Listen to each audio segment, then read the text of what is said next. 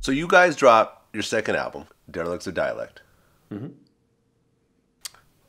Pop Goes the Weasel was on that record. Were you guys diss Vanilla Ice?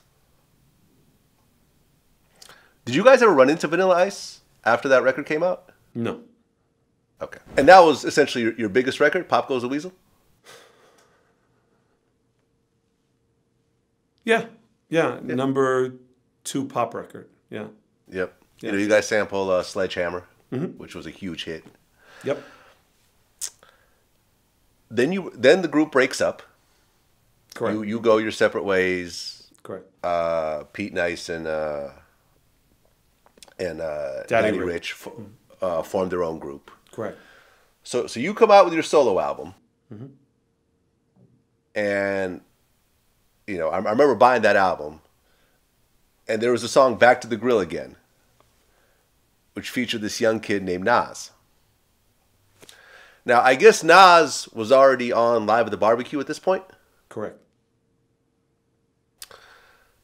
But this was still like a very underground, you know, this guy did not have his own album yet. He was a very New York underground kind of artist. He shows up on your album. And was that the line pointing automatic guns at nuns? That was on yours? Yes. This is Nas, kid, you know how it runs. I'm pointing automatic guns at nuns, sticking up the preacher. In a church, I'm a stone crook, serial killer that works by the phone book. Right. For you, I got a lot in shooting songs to hear. My rhymes are hotter than a prostitute with gonorrhea. Right. Stand out on that song completely. Without question, bodied all of us. Like there was bodied all of us. Bodied all of us. But what people don't, again, first of all, Main Source Breaking Atoms, top 5 greatest rap album of all time. Period. Every song, Snake Eyes. Listen, Vlad, I see you shaking your head. I don't care if you agree or not. No, I'm not shaking. This is me. I'm just talking, this is me. This is my personal opinion. Me. You can agree or disagree. Looking out the front door when P says we fight every night, well, that's not kosher. I reminisce with bliss of when we was closer. I'm done. I'm done. He used kosher in a rhyme. I'm Jewish, and I'm like, why the fuck didn't I think of that? But when Live at the Barbecue comes on, and there's this young man that no one's ever heard of that says, street's disciple, my rap's a trifle. I shoot slugs from my brain just like a rifle. Stampede the stage. I leave the microphone split. Play pretty toughy while I'm on some pretty tone shit. Verbal assassin, my architect pleases. When I was 12, I went to hell for snuffing Jesus. Nasty Nas is a rebel to America. Police murderer, I'm causing hysteria. My troops roll up with a strange force. I was locked in a cage and let out by the main source. Swimming in women like lifeguard, put on a bulletproof. I strike hard, kidnap the president's wife without a plan, and hang it like the Ku Klux Klan. I melt mics till the sound wave's over. Before stepping to me, you'd rather step to Jehovah. Verbal, that rhyme. So when, we were talking about, thought I was a donut, you tried to glaze me. That verse was that line times 20. Because that was the other record in 1991 where everybody, 91, where everybody was like, rhyme book's gone. Whoever this kid is, he's next up. Period. Whoever he is. Fatal is merciful. Then Fatal. Then Akinelli. Like, Paul had his clique. And everybody was like, whoever those dudes are, they're next up. Period. End of conversation. But no one knew where this kid Nas was. I had met him twice between 91 and 94 because he hung out a lot with G-Rap, and G-Rap was my man. Because G-Rap and I were trying to work on a deal for a kid that he was working on called White Boy. He had an MC named White Boy that was also from Corona. And I would see Nas every now and then, but Nas was this quiet little dude, and I never connected that was the Nas from Live at the Barbecue. Until I saw him at a club called The Vault, a.k.a. Mars.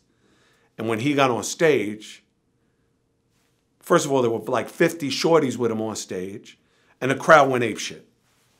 And when I tried to get over to him, I couldn't because there was just like 1,000 goons around him. So yeah, so he was that dude.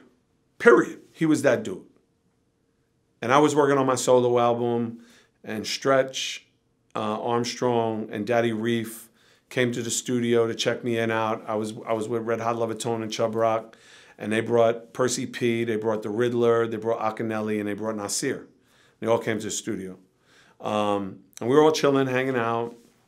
And I told Percy P and I told the Riddler and I told Ak, like, yo, if you want to jump on, like, you know, whatever you want to do, whatever. And Nas kind of just chilled. He just played the background, which was cool. Like, I wasn't stressing him, vice versa. It's like 4 o'clock in the morning, everybody mashes out, and Nas is still here. And I'm like, yo, you know, what's good? He's like, yo, can I talk to you for a minute? I was like, yeah, of course. He's like, yo, Reef and Serch offered me this deal on Big Beat. My lawyer's telling me to sign it, but I feel kind of funny about it. Would you mind taking a look at it for me? Tell me what you think. And I had already signed OC, and I had him, you know, I was getting him set up because Fudge Pudge was another beast of a record. And I said, well, I can't do that because you're not signed to me. I can't legally look at any of your documents. Your lawyer will lose his mind. The only way I can look at it is if you're signed to my production company. I said, however, I'll make the deal really simple, so it's not like you're signed to me forever.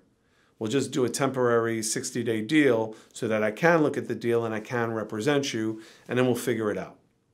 He's like, all right, let me think about it. I was like, cool, no worries. You know, I said, we're here tomorrow. You know, we're going to be working on this song. If you want to jump on it, great. If not, you know, all good. And he gives me £1, he leaves. I didn't expect him to come back. But sure enough, next day he comes back and like midnight. He puts like 3 or 4 blunts on the table at Chung King. We start pulling. And at the end of the night, he's like, all right, you know, send the contract to my lawyer. I'll sign it. And then I want you to go see, you know, Serch and Reef and see what you can do about it. He goes, because I want the deal, but the deal feels kind of funny to me. So I sent it over to his attorney. Within 15 minutes, I get a fax back. fax back that he signed it. So the first thing I do is I go to Russell. And Russell's with Tracy Waples at the time, and they're in his crib, and I play the demo, which is Halftime, It Ain't Hard to Tell, and I'm a Villain. I play for Russ and Tracy, and Russell says, just knee-jerk, he sounds like G-Rap, and G-Rap don't sell no records. I'm not interested. I was like, cool, out. I'm not negotiating with you. Good, you just gave me the pass. I gave you respect because you signed me. I was loyal to you. You said no, I'm out.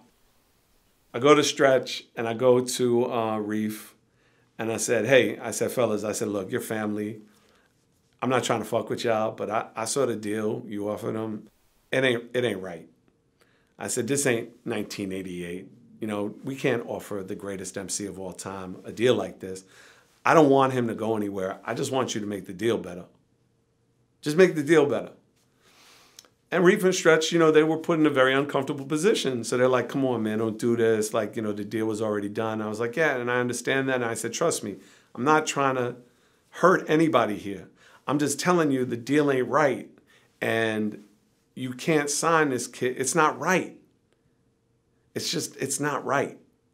And again, like, you need to talk to Craig Kalman, who is the head of Big Beat. He needs to make the deal right. That's all I'm saying. So we talked for six hours back and forth. And they played hardball. And Reef came down and he's like, yeah, Craig said that's the deal, take it or leave it. I was like, ping, out, bye.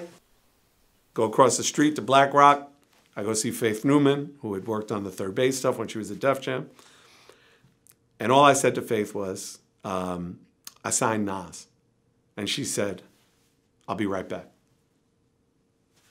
And she left the room, and I sat there for like 2 hours. She comes back, and her boss at the time was this guy, David Kahn. And she was like, you're not leaving the building until we have a deal for Nas. So I said, fine. How many points does Billy Joel have? And that was our starting point, and that's how I negotiated the deal. They gave him probably the fairest deal I've ever negotiated, ever in my career. I then went to Zamba, same day.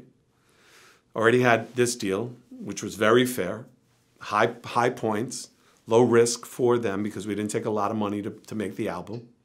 Nice size bonus for him. Nice size. It was signing advance, so it wasn't recoupable against his album. Really high points. Really high points. Went to Zamba. I said, I got this kid Nas. This is what the album looks like. This is what his shares are going to be. They said, how much do you want? So I said, fine, this is what I want. And they said, well, how much of the publishing you own? I said, I don't own any of it. I just want a 5% admin fee. I'm not going to take a publishing deal. Done. I go to Nas. I go to his mom's apartment, and I handed him 2 checks. I said, we're done. Right? So he's like, you know, he moved his mom out. But the thing that people don't understand is with a production deal, and I'm not going to get too deep in the weeds, but with a production deal, just because you have a guy signed to your production deal doesn't mean that you can just sign him over to the label as you. There's a contract called an at-will agreement, which means that the artist has to agree to the at-will. Regardless if the points are amazing, it still means the at-will attaches you and then the points are assigned to you. So his attorney sat me down with my attorney and said, Nas appreciates everything you did, but we're not going to sign the at-will. We want to sign directly to the label. And my lawyer starts talking. I said, don't talk. I got up. I went to Nas and I said, I wish you the best of luck. And I left. Because I knew he couldn't sign that deal at Sony. He couldn't. Because they couldn't bypass me. And what I was asking for was extremely fair.